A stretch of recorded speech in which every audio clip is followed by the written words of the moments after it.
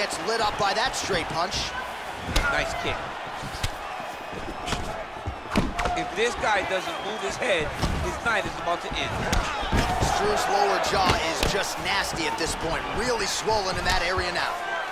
All right, so the taller fighter lands a knee, and Daniel Cormier to my right, I can hear him saying, I wish I was a little bit taller. Wow, that right punch has been the money weapon for him tonight, and he lands. Whoa! He's in trouble. He's hurt bad. Oh, and that one snapped the head back. The referee has seen enough. Winner by TKO. He mercifully stopped the fight. A great stoppage and a great performance by this young man.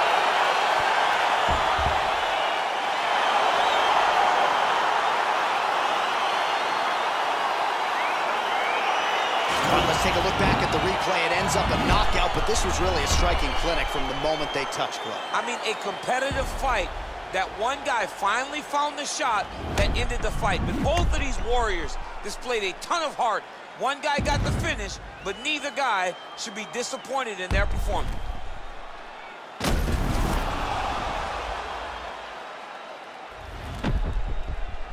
All right, let's get it inside to Bruce Buffer. He has the official decision. Ladies and gentlemen, referee Dan Mergliata has called a stop to this contest at 1 minute, 37 seconds of the third round. Declaring the winner by